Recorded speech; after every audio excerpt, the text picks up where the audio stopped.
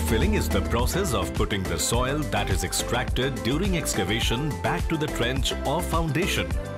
It can conveniently provide enhancement over the strength of the foundation.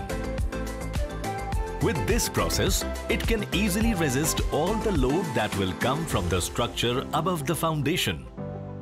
Before starting the backfilling, proper waterproofing of walls and slabs are carried out, and thereafter the source of backfilling material is identified. The backfilling material includes coarse-grained soil, finely graded soil, commercial byproducts and controlled low-strength materials. After backfilling is done, drawings of proposed restoration plans are prepared. Once the drawings are approved, necessary arrangements are done for traffic diversions, procurement of materials and connection of the utilities are completed. Restoration work includes construction of roads, traffic signals and street lights, etc. As soon as the restoration work is done, barricade boards are removed and public access is allowed, keeping in mind the approved traffic diversion plan.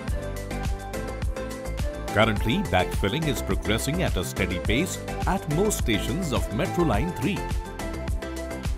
All these steps are followed for a better and upgraded Mumbai transport system.